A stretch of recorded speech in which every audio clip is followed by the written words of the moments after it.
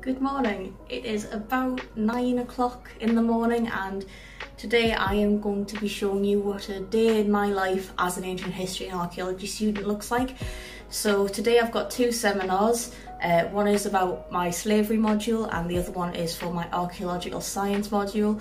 And I've also got a couple of errands to run in town today as well, so I will be taking you along with me and I hope you enjoy it.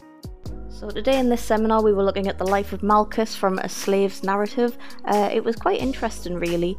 I hadn't really learned about that sort of thing before. Okay, so I have just had my slavery seminar and now I've got a couple of hours before my archaeological science seminar. So I'm going to run into town. I need to drop off a parcel at the post office and I also need to do a little bit of shopping. So let's go do that. Even though I've grown up in Newcastle, it's still one of my favourite cities to walk through. The city centre is gorgeous and I have to walk through to get to campus as well, so I feel quite lucky to do that. Once I got back I had my cold case seminar which was on Vindolanda, and I also caught up on a couple of lectures as well. This is just me organising my lecture notes and putting them into my files and stuff like that. After that I decided to have a break, so I made myself a cup of tea and I caught up on some Twitch streams.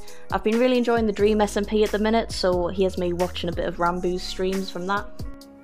Alright, it is about 5 o'clock now in the afternoon, so I'm going to make some food and then I want to do a little bit of planning for the next day and maybe do a bit of reading for any seminars I have later in the week as well.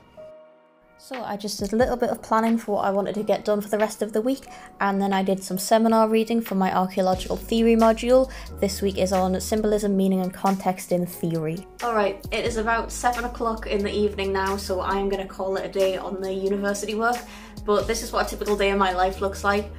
Feel free to send us any questions that you might have about life in Newcastle or life at the university, and I hope you enjoyed the video. Bye!